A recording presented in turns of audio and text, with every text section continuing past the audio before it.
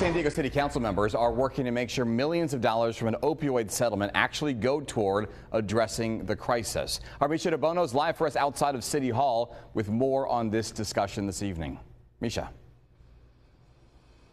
Yeah, Andrew, good evening. The fentanyl crisis having a devastating impact on cities across the nation, the same here in San Diego. So this settlement provides some relief and opportunity to help, but now it's up to the city to decide where those funds will go.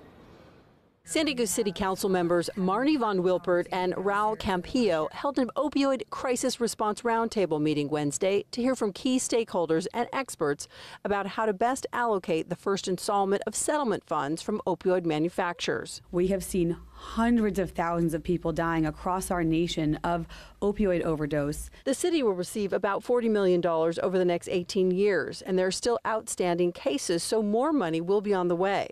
This year, the city has $4.4 million in the mayor's June 12th budget.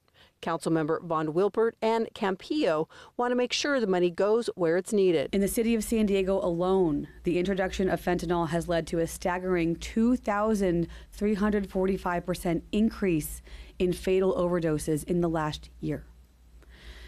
We were up from 33 deaths in 2016 to nearly 1,000 deaths in 2021, and we haven't even gotten the statistics in from last year. The four main takeaways echoed by both council members were a greater need for resources in early education and intervention, outreach, access to treatment, harm reduction, that's Narcan, better connectivity of all resources available, and reducing the stigma, something Campillo could speak to from personal experience. The idea of shame and embarrassment came up over and over again.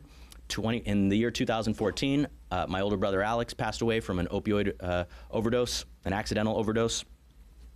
I know what that feels like, to wonder what more I could have done. Under the conditions in the settlement, at least half the funds must be spent on substance abuse programs. In Mayor Todd Gloria's current budget, funds will go towards 66 residential drug treatment beds, 75 spaces for drug diversion and connection to drug treatment, that's the city's PLEADS program, and fully equipped vehicles for EMTs and police equipment to test and track fentanyl.